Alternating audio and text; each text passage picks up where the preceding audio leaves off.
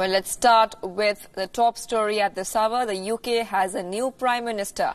He has been called the Brexit Cheerleader and will now take over as a Prime Minister of the United Kingdom because of the Brexit mess. Following a heated leadership contest, Boris Johnson was elected as the leader of the Conservative Party, which means he now takes over as Prime Minister of the UK, replacing Theresa May. Johnson won more than 92,000 votes. That's 66% of the votes. He defeated Jeremy Hunt in the race to the top job.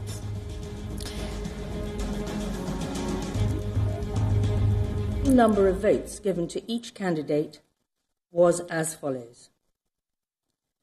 Jeremy Hunt, 46,656. Boris Johnson, 92,153. And therefore I give notice that Boris Johnson is elected as the leader of the Conservative and Unionist Party.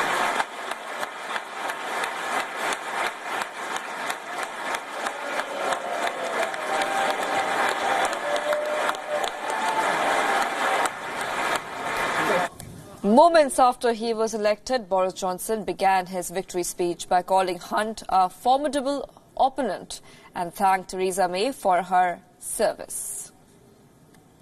Our ideals, but I want to begin by thanking my opponent, Jeremy, by common consent, an absolutely formidable campaigner and a great leader and a great politician. Jeremy, in the course of 20 hustings, 20 hustings or husting-style events, it was more than 3,000 miles, by the way, it was about 7,000 miles that we did crisscrossing the country. You've been friendly, you've been good-natured, you've been a font of excellent ideas, all of which I propose to steal forthwith. Well, I want to thank our outgoing leader, Theresa May, for her extraordinary service to this party and to this country. It was a privilege.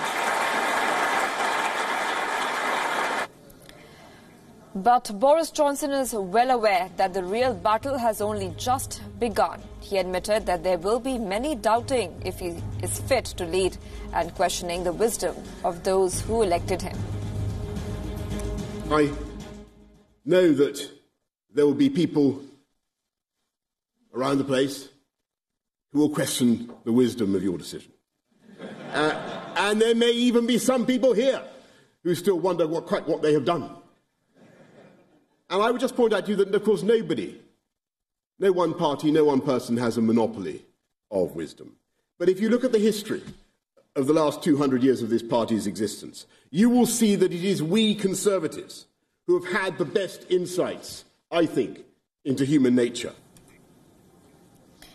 Apart from being the Mayor of London and the British Foreign Secretary, the journalist turned politician has also been a vocal critic of the European Union. No surprises then that Johnson was the face of the official Brexit campaign in 2016. He had said back then that he will be advocating vote leave because he wanted a better deal for the people of this country to save them money and to take control. In an earlier interview with the Sunday Times, Johnson refused to pay the billion Brexit divorce bill. He had a strong condition that the terms of the UK's exit from the EU should improve. On Tuesday, he reminded the people of the UK that his mantra will be to deliver Brexit and ensure the UK leaves the EU by the 31st of October. No incoming leader has ever faced such a daunting set of circumstances, it said. Well, I look at you this morning and I ask myself, do you look daunted? Do you feel daunted? I don't think you look remotely daunted to me.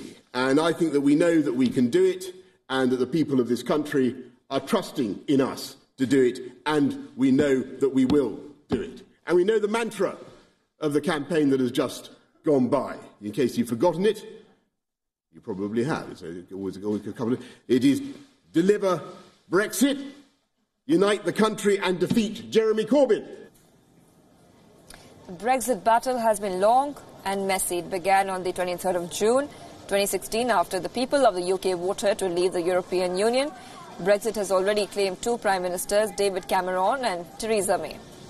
The UK has now a new leader taking charge of the divorce proceedings.